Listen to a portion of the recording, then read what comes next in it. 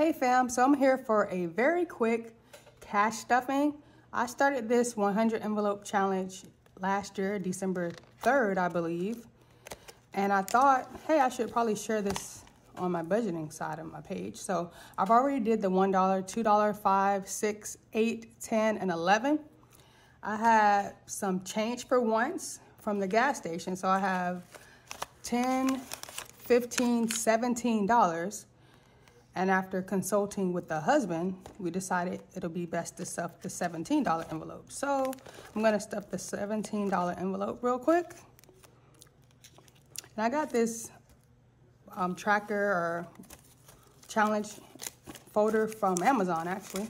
It already comes with the pockets. It comes with the stickers. You just have to manually, of course, stick the stickers on each pocket. And it was a pretty reasonable deal. I'll leave it in the description if you want to check it out, since it's pretty much a complete set. And it came with a marker as well. So I'm going to stuff the $17. Let's pull this open. It won't lay flat. It'll lay a little bit flatter. And I can't even believe my luck. Actually, I got a $2 bill from the gas station. I remember at one point in time, those were not really in circulation. You had to go to the bank specifically and request it. So I thought that was pretty cool. But I'm going to go ahead and mark in the $17 envelope because that one's done.